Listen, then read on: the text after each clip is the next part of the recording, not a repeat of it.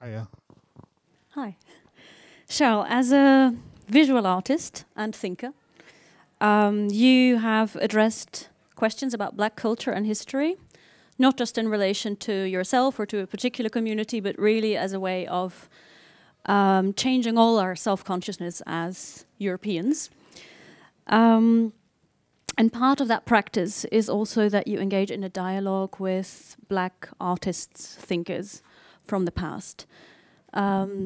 Today we're going to talk about one particular project and one particular dialogue with such an artist from the past, Edgar Cairo. Can you tell us a little bit about who Edgar Cairo was and why he is so important? Edgar Cairo is a Dutch writer of Surinamese descent who wrote his first book, Timeku, in 1969. Oh, not yet the video. Who wrote his first book in 1969. Stop. Thank you. And it was called Timeku. And the nice thing about this book is that he rewrote it 2 times. The first book was 39 pages. The second book was about 100 pages, and the third book was 200 pages. And the first book was written in Surinamese language, Sranantongo. The second one was written in Surinamese Dutch, with a lot of side notes so people could understand what is actually being said. And the third book was in standard Dutch, written in standard Dutch. Now, I got into a dialogue with Edgar Cairo with his first book, the 39 pages book, because it was written in a style that is not used anymore, a way of telling stories. And the way it used to go is that someone, the storyteller would sit in the middle, and then everybody would sit around, and the storyteller would say, I was in Arnhem, and I went to the ArtEZ Studium Generale, and then someone in the audience will say, in what year was that? And then I will say it was in 2015, if I'm the storyteller. So did you go, and then someone else in the audience will say, did you go to the church, or were you at the Rosette? Because the Rosette is this building that is yellow, and the church has a whole different atmosphere. And then I will say, I was at the Rosette, and then somebody else will say, bateau, speaker, I was there, and start a song that basically relates to this location. Now, when you tell a story in that way, and you only write the writer's perspective, or the storyteller's perspective, you only end up with 39 pages. But actually telling the story is a collective and a communal thing that would take all evening to tell the story. Now, I engaged with this first book of Edgar Cairo, and thankfully his brother, Edgar Cairo is dead, but his brother, his older brother, was willing to be his proxy in this conversation. And I took parts from his book, which I thought was interesting and relevant to our current situation, and asked his brother to recite those texts. And then I asked the ladies from the choir who sing the classical Surinamese songs to look for the right song that fits with what is being said there. So basically, we reenacted the way of storytelling that was being used before, and we'll see a little clip of that now.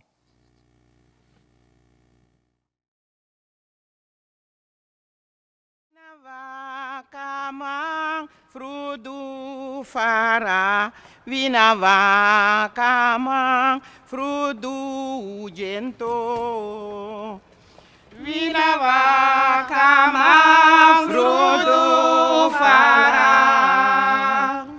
vinava kamang frudu fara vinava kamang frudu gento.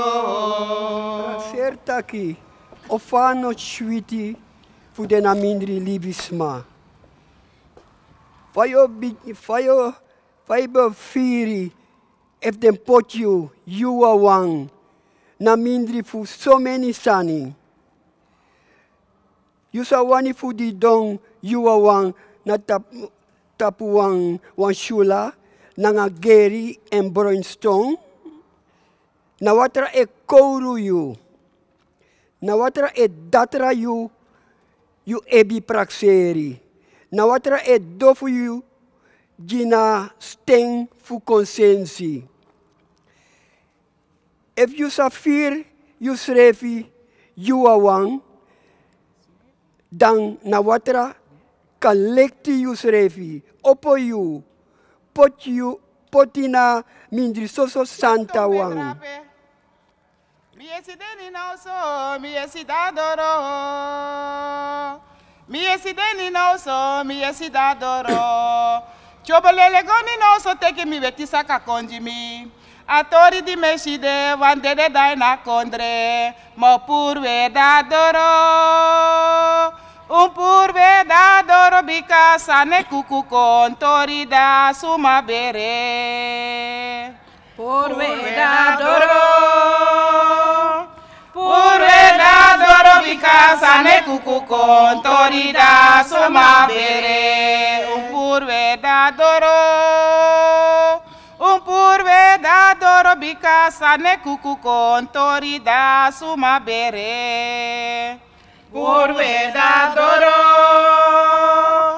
Purve dadoro bika sane kuku kontori da suma bere.